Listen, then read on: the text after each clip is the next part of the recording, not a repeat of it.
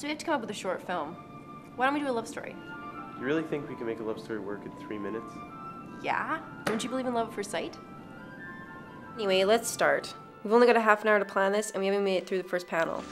Okay, well, how about we just do the typical 21st century love story, you know? Where the two meet online, indulge in some flirtatious conversation over the course of the next few months, and then decide to meet somewhere. Like a park? Sure, the guy can ride in on an elephant. What? Why an elephant? Because it's a bold and dramatic way to make an entrance, and I don't know, it's awesome. Well, this isn't exactly a scene from Arabian Nights. I'm thinking a big no on the elephant. But he could make a dramatic entrance. Maybe he could chase after a guy who stole her purse. F that. The guy shouldn't have to chase down a perp just to get a chick to fall for him. It's just a movie. It's lame. I'm not sure if I'm digging the whole park thing anywho. What if their eyes were to meet in a small cafe, you know? It's classic. It's charming. It's totally cliche. Next idea.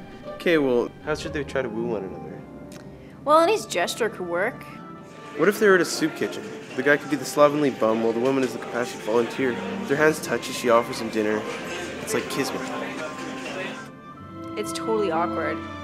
I don't know. Maybe you can't fall in love in such a short amount of time. So, do you want to get a coffee or something? Take a quick break? I think we've earned it with our 2 minutes of work. You're buying, you know.